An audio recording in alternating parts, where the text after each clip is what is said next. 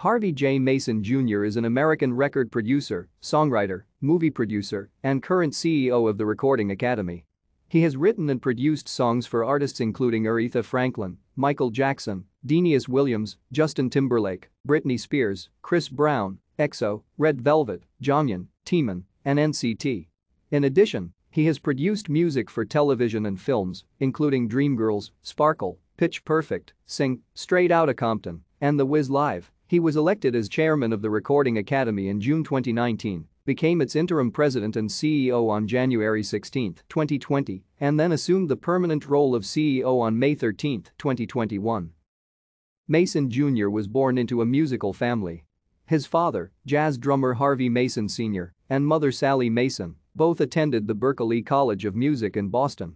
Harvey moved with his family to Los Angeles as a child and followed his father to many recording sessions with such greats as Quincy Jones, the brothers Johnson and Herbie Hancock. Thank you for watching.